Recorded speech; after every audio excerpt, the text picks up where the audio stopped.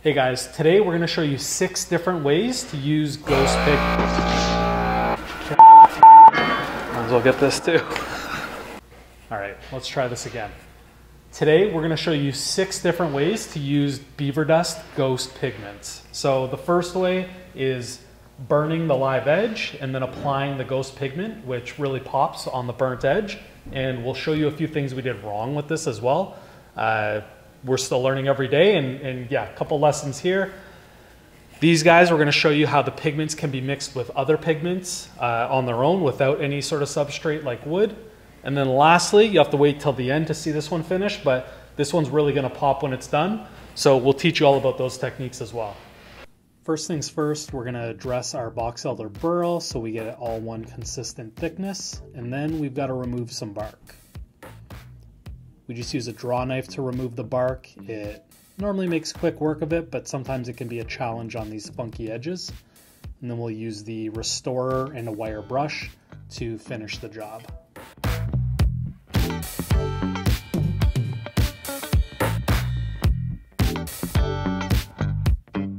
Now that the piece is cleaned up, we're going to use our template here to cut our pieces to size.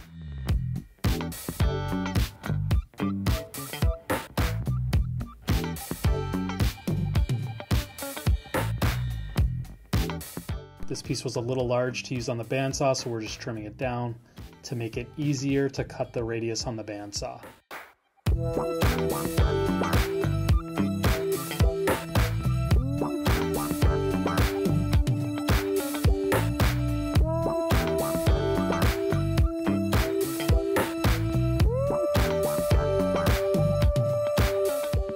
Now that our pieces are cut to size, we're just going to do a little more cleanup to remove some of that excess bark to expose the gnarly edges on this piece. Now we're going to use a torch to blacken the edges. One of the keys with ghost pigments for this application is to apply the pigment over a black base because the pigment reacts well to a black bottom layer. You don't want to overburn your piece where you lose all those funky edges, because those funky edges are going to give you a lot of texture and a lot more visual appeal. This method will require the Beaver Dust ghost pigments as well as some West System faster curing epoxy. What we're going to do is mix the epoxy and the pigment together and then brush that epoxy onto the live edges. We're using Ghost Amethyst first, and you're going to want to go pretty heavy on the pigment because you want that epoxy to be very opaque and not translucent. Once you've thoroughly mixed the epoxy and the pigment together, you can start to brush it on the live edge. Now, there's no right or wrong way to do this. You can kind of use as much or as little as you want, but you'll really see the color pop once you apply it over that burnt edge.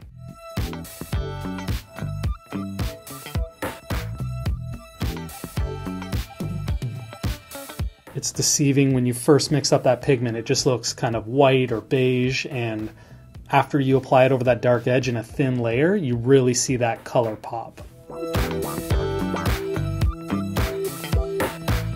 In hindsight, we probably should have stopped there and just left the color as is, but the way we are is we like to try new things and push the limits, so we mixed up another batch and applied more.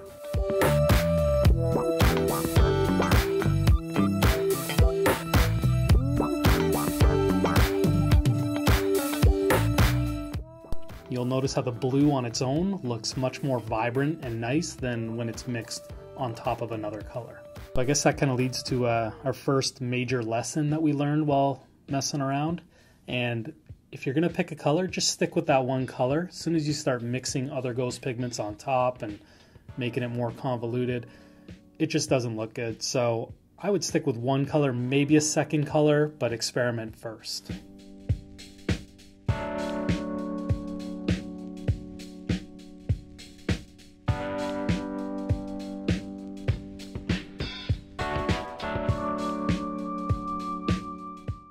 After that epoxy edge has cured, we grab our Epoxy Flowcast SPR and we'll mix up a batch of this. The reason we're using this epoxy is because it works really well for these 1-inch thick pours.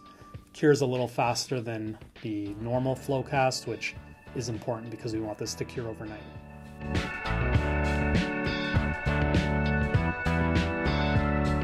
we use a degassing chamber because we want this to be clear when it's cured, and this degassing chamber will remove all those micro bubbles so that it cures nice and clear.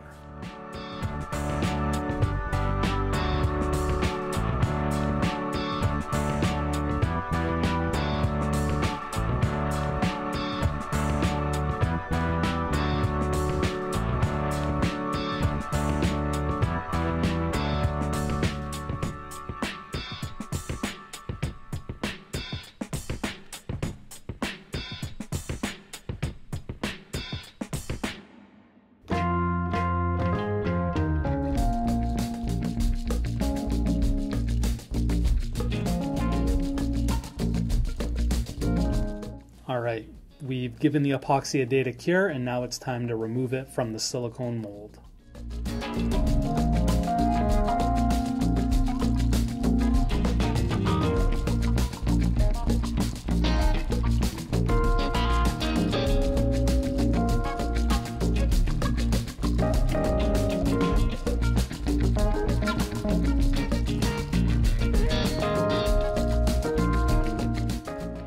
Okay guys, now that you saw us finish up with this technique, we're going to move on to these pieces. So what we did here was we mixed the ghost pigments with black pearl, and on these ones we poured them on a black base, which gives you another different effect. These ones are just mixed with epoxy, so no other colors, and then these are mixed with other pigments. First things first, we're going to mix up some epoxy with some liquid opaque black pigment. These are going to be the base for a top pour later, but we want to get these poured so they can cure up before we pour the next layer. These small silicone molds are perfect for experimenting before you do a larger application, so this is a perfect testing size where you're not wasting too much epoxy.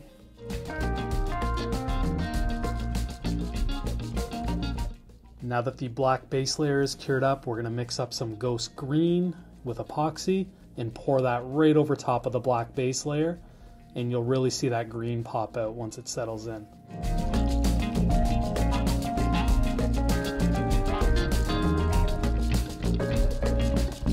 You can really see the different effects when you do a very thin layer, such as the last project where the color is more vibrant, but this is a thicker layer on a black base and that color is less vibrant, and in your face it's a little more subtle.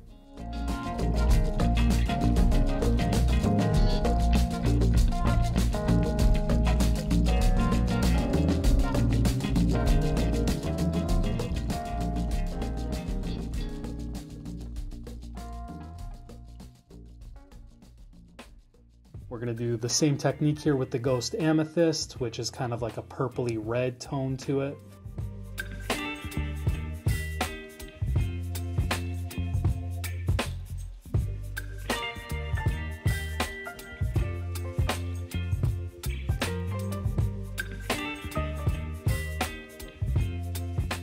So that gives you an idea of what a 1/8 inch thick top layer of ghost pigment looks like on a black base.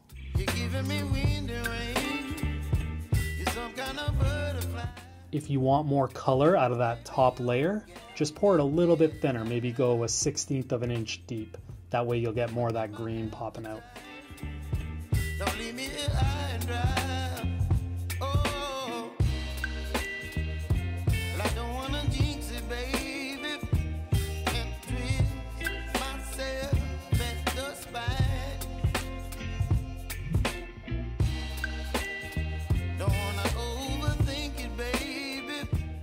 Next up, we're going to use the black pearl metallic pigment and mix that direct with some ghost gold, so you'll see what those pigments look like mixed together. This combination creates a look that you can't really achieve with one pigment on their own. You really need that black base color mixed in with that metallic sort of ghost pigment as well. You whip up my appetite. Don't leave me here. Another quick tip here is you can see areas where we didn't fully mix the ghost pigment in with the black, so that's what those white little specks are.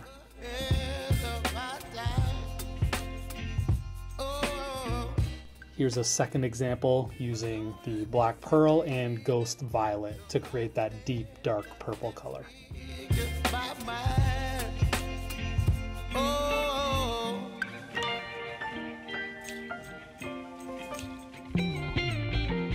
Again, here you can see little white specks, and that's caused from not mixing thoroughly enough before we poured.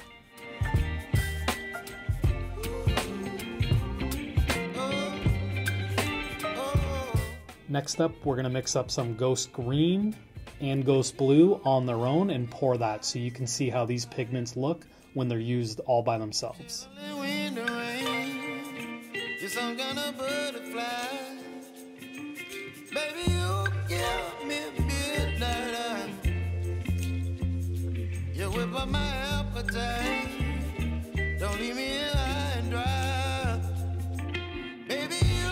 Typically, when used by themselves, it can have a slightly underwhelming effect. It's just got a shimmer of blue or green or whatever that ghost color is that you're using. So some people like it, some people don't like it, but it's a good way to get just a shimmer of color in a otherwise sort of white or pearl looking pour.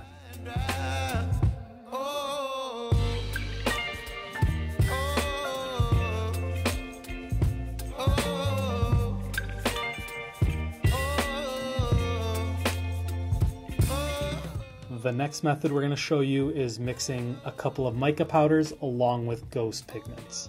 We use some gunmetal gray along with the ghost blue, and this kind of gives you a grayish blue look. That blue pops a little more than when it's just on its own, but a little less than when you mix it with black.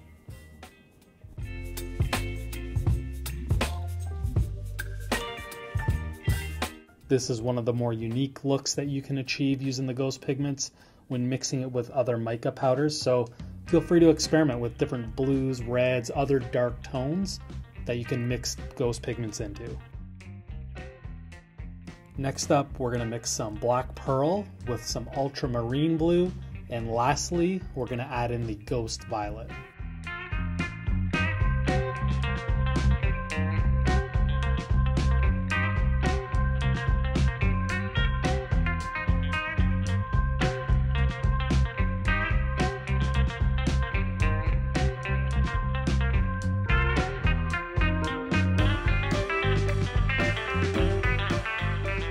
As you can see here, mixing many different pigments together can create a wide range of colors and tones, and you get some nice purple undertones in this one. You know, anything goes, there's no right or wrong, but we always recommend doing a smaller sample before you pour a large project to make sure you get that color just right. One last thing to note is if you pour these at, a 1 to 2 inch thickness with a little bit less pigment, you'll get those exothermic reaction swirls and that kind of character in the pour, where we poured these really heavy and really shallow, so that's why you're getting more of an opaque look with less exothermic reaction. Now that you've seen these techniques, the last one we're going to show you this. We achieved this by using one of our router templates to create the snake inlay, and then using fire to darken the inside of the inlay, and then we use some ghost pigments to achieve this effect. But it's not done here, but wait till you see it finished, it'll be awesome. First things first, we grabbed a piece of Osage orange, which is actually more yellow when you look at it, but we wanted something to contrast the blue nicely, and we figured that yellow would pop. For this project, we're just making a bottle opener, so we only needed about half the board, so we're gonna chop it down now so it's easier to work. Quick little PSA here, we should have had the blade lower and using our hand instead of a push stick here, or a larger push stick that kept pressure more in the middle of the board and not just on the end. So, we're human, we make mistakes too, but just wanted to mention that so we make sure people are being safe in their shop and not using our techniques that were incorrect here. We're going to use our router template. This is the snake pattern, and we're going to attach it to our board and route the pattern out.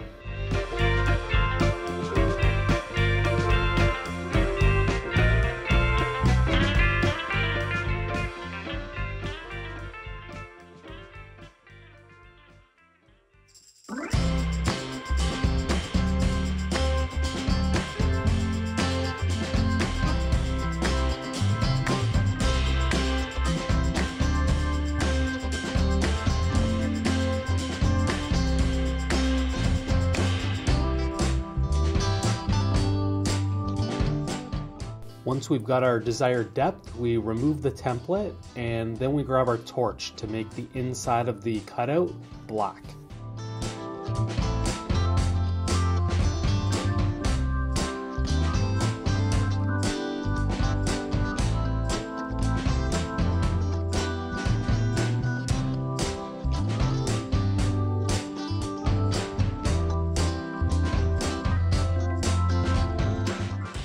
Once we're done with the torch, we just give it a quick sand on the surface. And we use a sanding block just to take down any high spots. The technique we're using here is similar to the first project where we're mixing up a ghost blue pigment and applying it over a black base.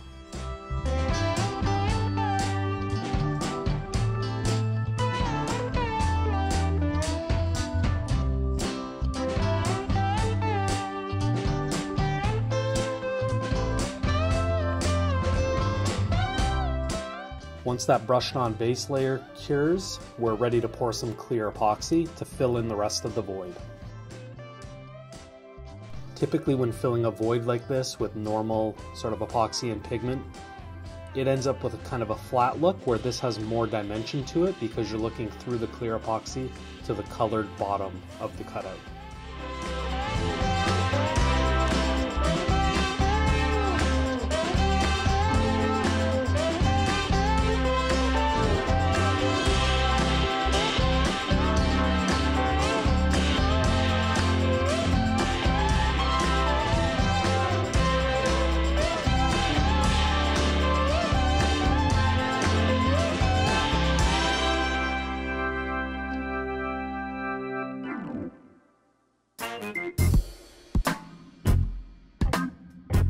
After a couple passes through the drum sander, we're going to use this template to get a nice radius on the top, and then we're going to cut that on the bandsaw.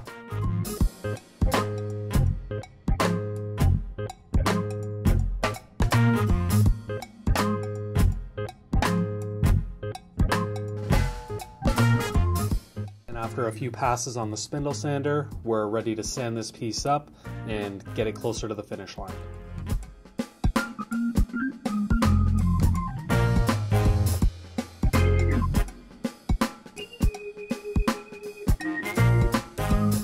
Now that we've got our piece sanded up, we're ready to apply some Rubio Monocoat oil finish.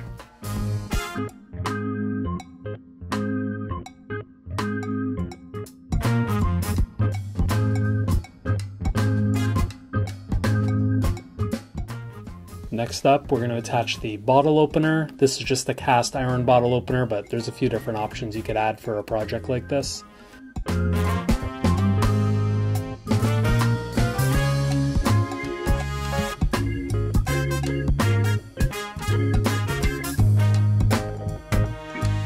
Now you've seen us use these pigments 6 different ways. Let us know what was your favorite application for these. There's a lot more that could be done with these than just using them on their own like this. So yeah, let us know what technique was your favorite. And we have 5 different ghost pigments on our website, jeffmacksupply.com. So check those out if you want to start experimenting. Thanks for watching, and hit that subscribe button for more content like this.